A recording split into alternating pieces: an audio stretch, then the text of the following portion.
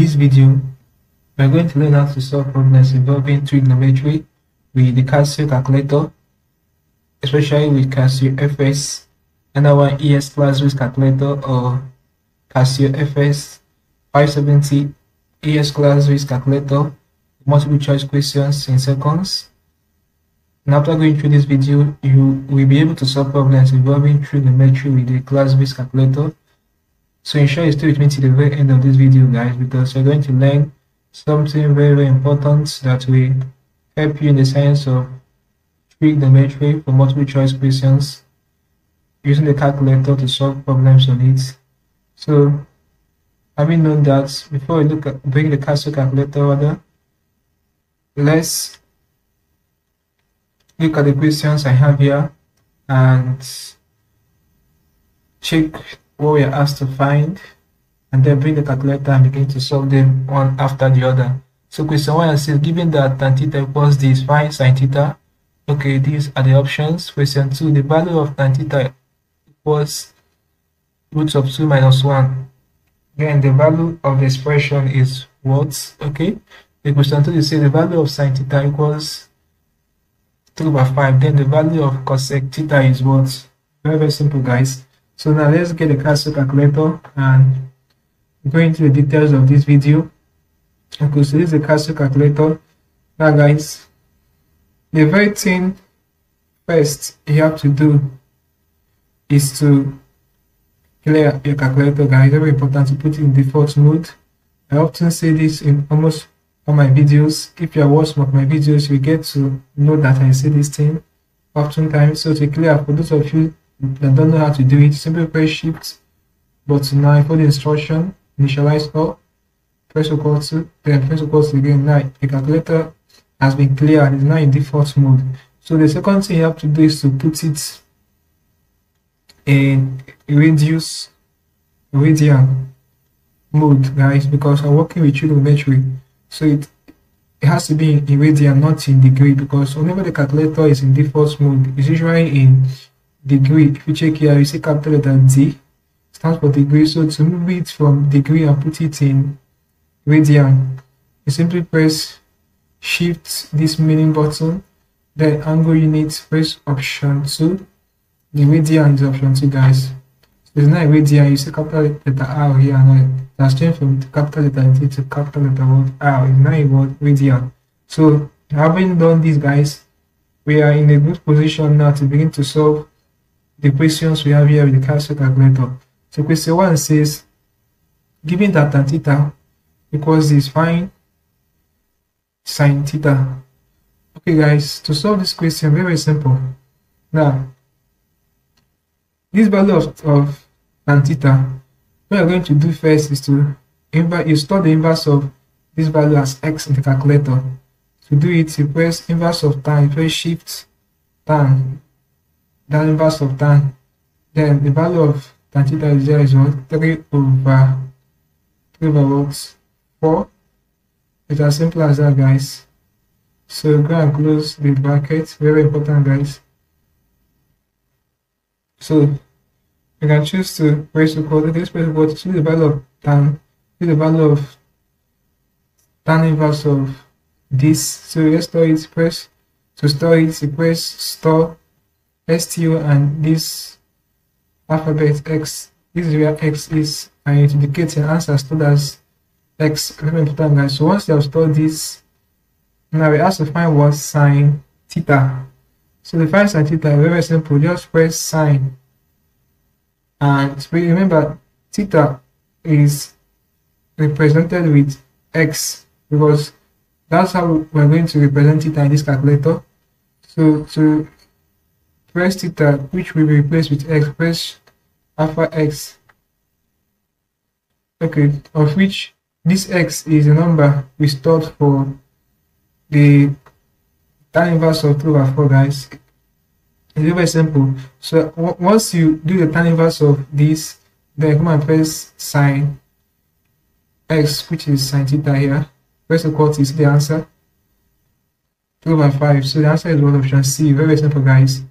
It's as simple as that. Okay, so let's go to question 2. Question 2 says the value of tan theta equals this, then the value of the expression is what, guys? Pay attention. I want to solve this question too. We'll move a bit. Will I use the word deeper in it? Okay.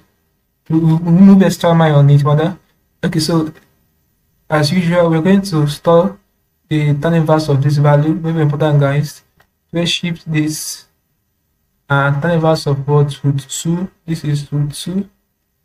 Okay, give space.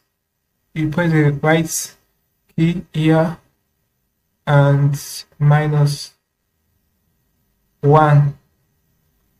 Close the bracket, guys. Remember, you have to use tan inverse. If you don't use tan inverse, you have the wrong value. You have to make use of tan inverse, guys. Press equal to.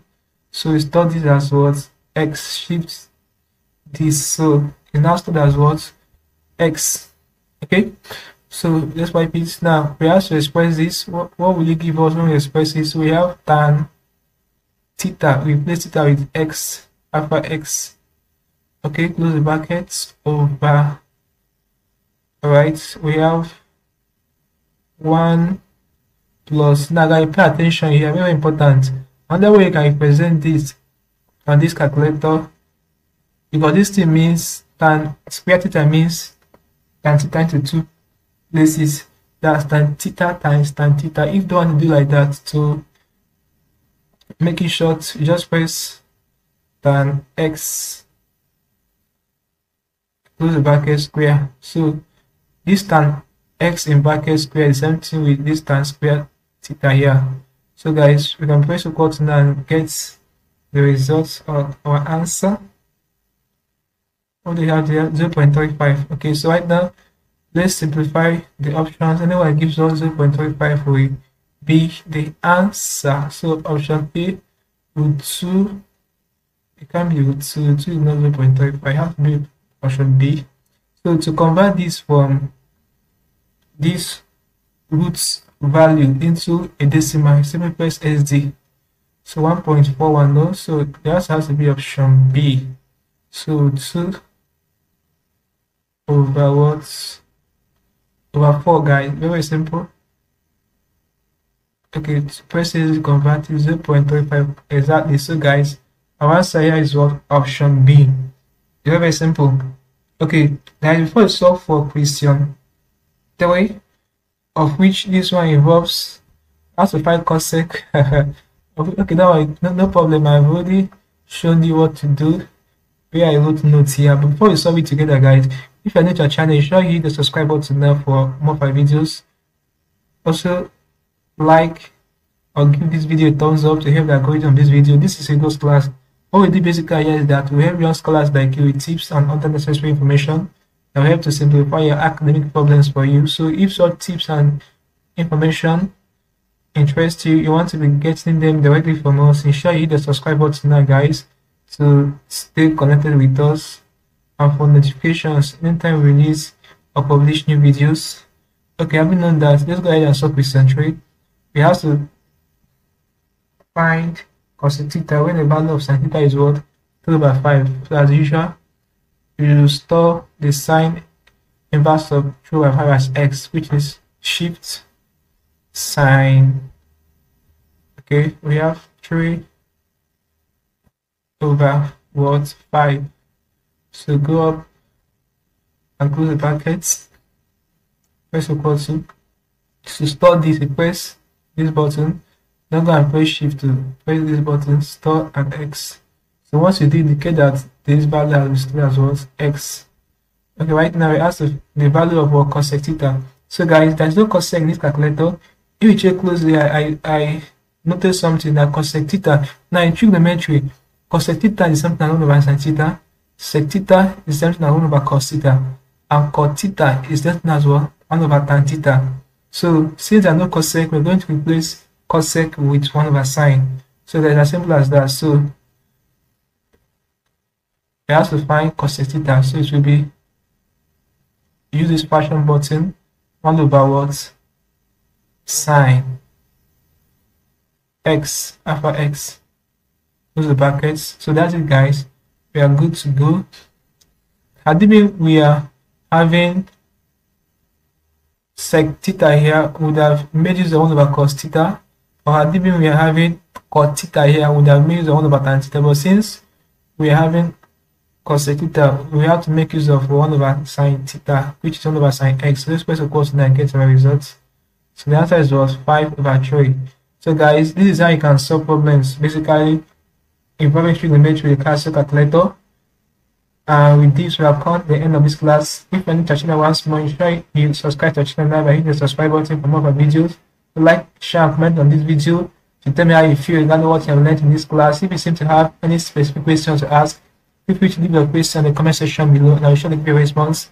That's it for this class, guys. Thanks for watching this video. Also, don't forget to click the calculator once you're done to do a press shift button 9 for the instruction. First of all, again, we are good to go, guys. Thanks for watching. See you in my next video.